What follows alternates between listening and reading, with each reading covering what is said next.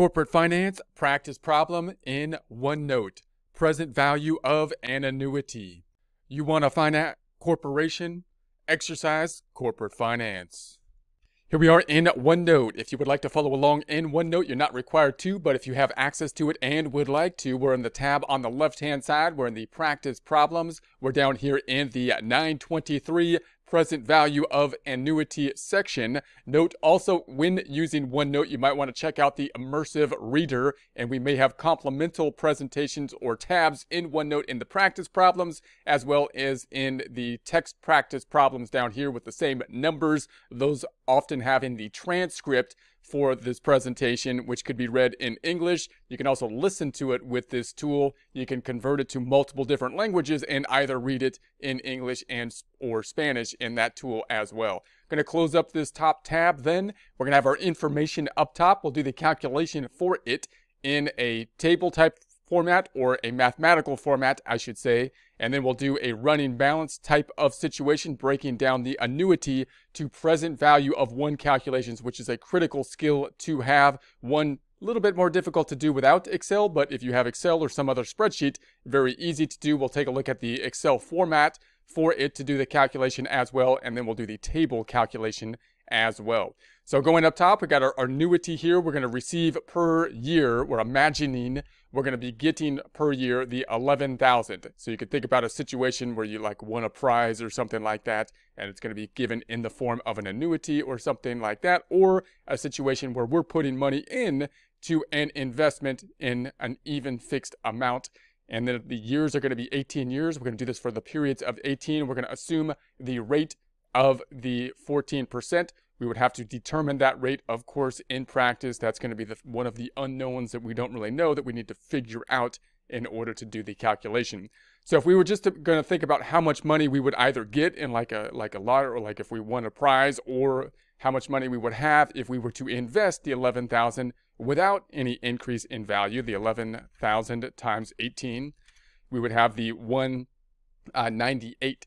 Now let's do the calculation for an annuity, taking into consideration the 14%. Our formula is going to be up top. That's the first way we will take a look at that. That's going to be P times 1 minus 1 plus R to the negative N over R. I'm going to put this into a table type of format as I do so, and I do recommend practicing this in Excel. I know this is a little bit more unusual to something that you might do in a classroom where you're doing something in paper and pencil. You would write this down algebraically, but putting together tables like this, useful to do. If we want to break down this formula into a table, it's useful to do in practice.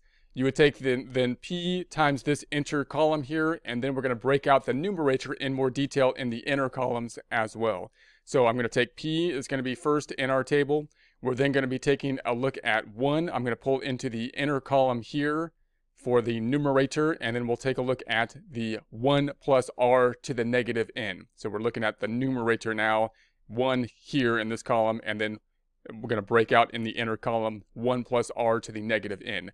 So 1 plus R, 14% is 114%. Be careful about the decimals and the percentages. If I do this in a calculator, it'd be something like 1 plus 0.14 is going to be 1.14 or 114%. If we move the decimal places 2 places over, we're going to take that to the negative N.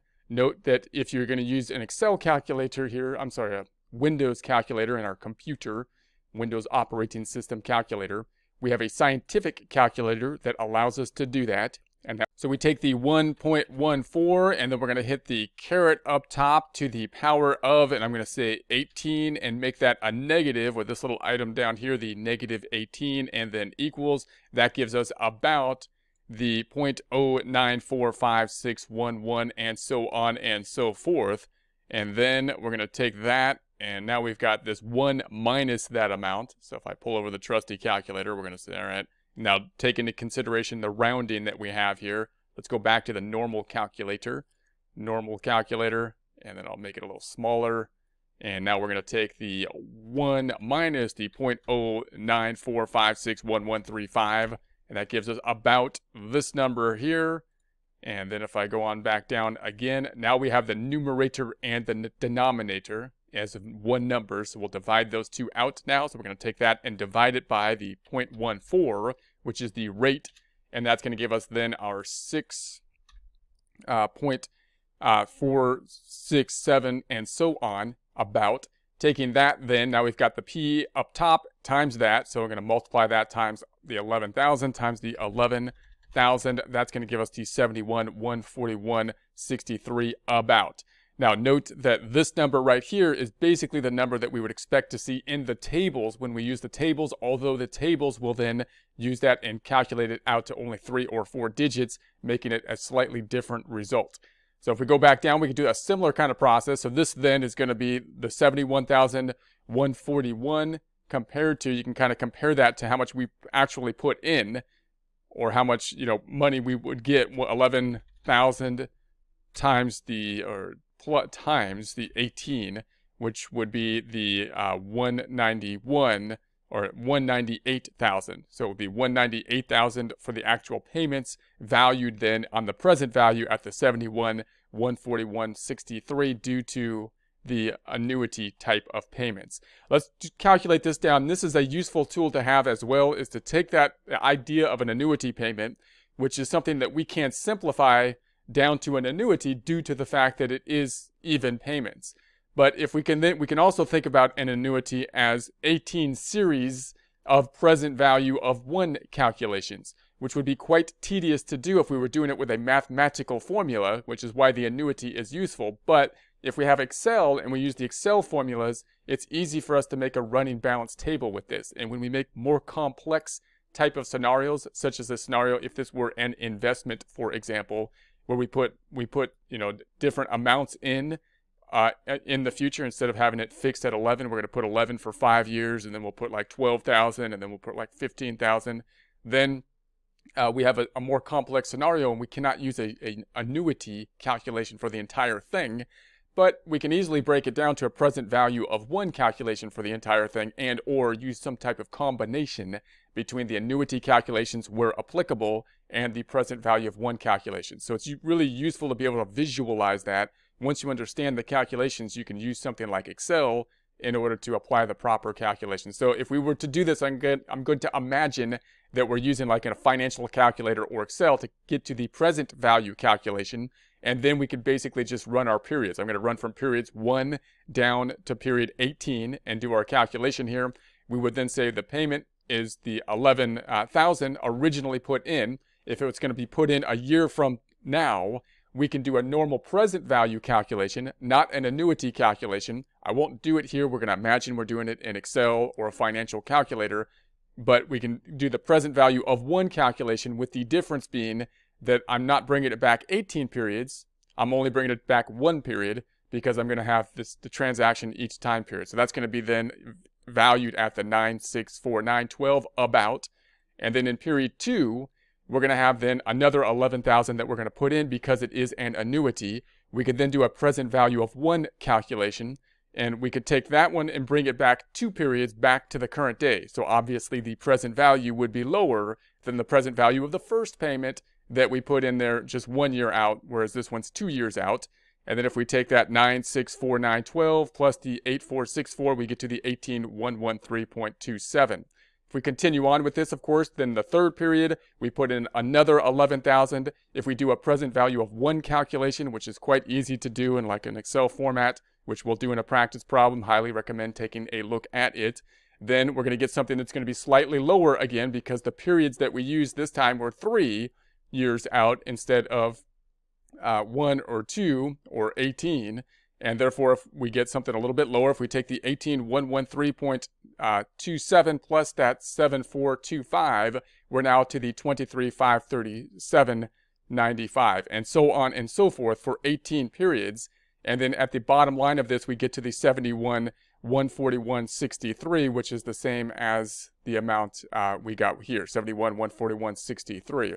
Now you might say, why in the world would I do that when I can just do the annuity formula? Well, 1, it gives you a little bit more transparency. It tells you what is actually happening in the running balance type of format. And 2, like we say, if any of these payments become uneven, say payment 5 here, you're imagining that if it's an investment, we're going to have more money. We're going to put like 15,000 in at this point in time. Well, then you can do that a couple different ways. You can use this running balance calculation and then just change the payment at this point to 15, or you can use an annuity for the first 4 periods because it'll work for the 4 periods, and then in the period 5, you're going to have to switch things up possibly because that's where you're going to have an adjustment to the payments that you'll have at that point. So you could have some combination in a more complex scenario of annuities for part of the complex scenario and present value of 1 possibly for part of the scenario. And if there's a problem at any point, if it's a complex scenario, you can always break it down to present value of 1 calculations, even though, you know, it becomes a longer, more exhaustive thing to look at. And then you can combine them in together where an annuity formula would fit and try to find the combination that would work best for your analysis as well as presentation type of analysis if you're trying to explain something complex like present value, investments, long-term investments, or long-term planning to somebody else. You can also do this with, of course, the annuity calculation down here. So this is just what we will do in Excel. Highly recommend taking a look at Excel, but just a quick look at it. We can magically get the answer with something like this, similar to a financial calculator, which would be equal to negative present value. We're going to use the same present value as whether it's annuity or a present value of 1. We would then take the rate here in our calculation, which of course would be the 14%. We're talking years now. If it was in months, be careful because you'd have to divide that by 12 for the months. Number of periods would be then the 18. That's where B3 would be. And then we're going to say the payment amount is going to be the 11,000. We use the payment amount in this calculation because it is an annuity. If it were a present value of 1, we would put a 0 there or just 2 commas and use then the future value. This being an annuity, we use that format. Notice that allows us to use the same present value calculation for the present value of 1, present value of an annuity, just altering between whether we're using this payment or the future value component of it. That, once again, of course, gets us to the magic result of this number. Note, most people, when you're talking to people that are dealing with some financial situation, magically put this number in and they get to this balance and they don't really possibly have a real understanding of what the balance is or how they got there or anything like that. And so it is useful to think about things in terms of a more complex, basically a table of items that have and be able to think about how the present value of 1 is similar to the present value of an annuity and whatnot and all that kind of stuff. And then if we do this with a table, same kind of thing with the table, you just got to make sure you're picking up the proper table, which would be the annuity table now. So we have the 11,000. We're looking for 14%, 18 periods. So we got the 14% here. 18 periods is going to be down here somewhere. There it is, 6.4674. So there's the 6.4674. Once again, calculating out to the 71,141.40. This not being as exact as this number, those two numbers being different. However, small amount of difference, therefore the table is probably good for normal types of decision makings. It is rounded because we can see, of course, the table is rounded to 4 digits. That's what's resulting in the difference. Make sure that you're aware of that. And if someone is asking a test question, for example, is asking about these calculations, they may force you to round the calculations to a certain decimal to try to force you to use whatever method that they are trying to get you to use. And you need to be aware of that so that you get to the proper number and find the right answer on the Excel sheet. Obviously, either method would be close enough, most likely, for most normal in practice decision-making purposes.